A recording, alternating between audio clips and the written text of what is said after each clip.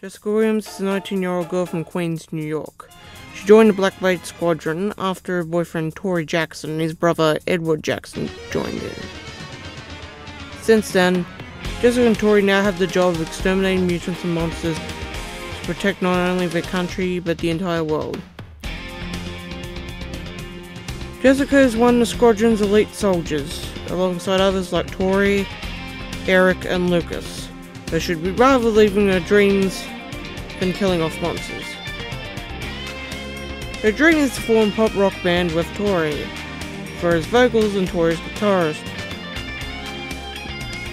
Other things she would rather be doing than listening to music include reading comics, watching anime, listening to rock music, and gaming, which is pretty much the same thing Tori likes doing. Her weapon, the Death Sensor Blade, was specifically designed to only be used by her. Only Jessica will wield it, it's that heavy. In Jessica's hands, the Death Sensor Blade is a brutal killing machine. In anyone else's hands, it's useless. Other than the sword swinging skills, she also has a powerful kick. Hence many people refer to her Jessica's striker, due to the fact that Jessica has more to her than just strength. She hates this nickname and will get angry at anyone who calls her that. Jason Edwards. The Black Blade Squadron has the job of exterminating dangerous mutants and monsters in order to protect the world.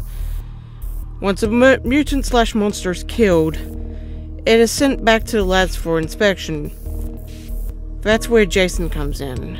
Jason Edwards, a 19-year-old boy from England, joined the squadron in order to keep his baby sister Madison from harm. Jason is what you may call a specimen retriever.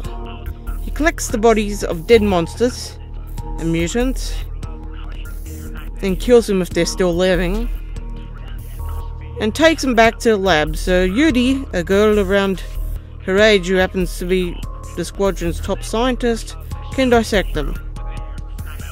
Although he plays an important part, nearly all the squadron soldiers don't know who he is or that he even exists. The people who have seen him around see him as just plain lazy. This could be due to the fact that when he's not in the labs, he rarely shows his emotions and is gaming away his PS Vita with some of his friends online. When he does show his emotions, it's usually to his friends.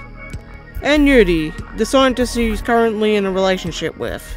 Our final character is Edward Jackson. Though, he's a character I don't really want to say much about.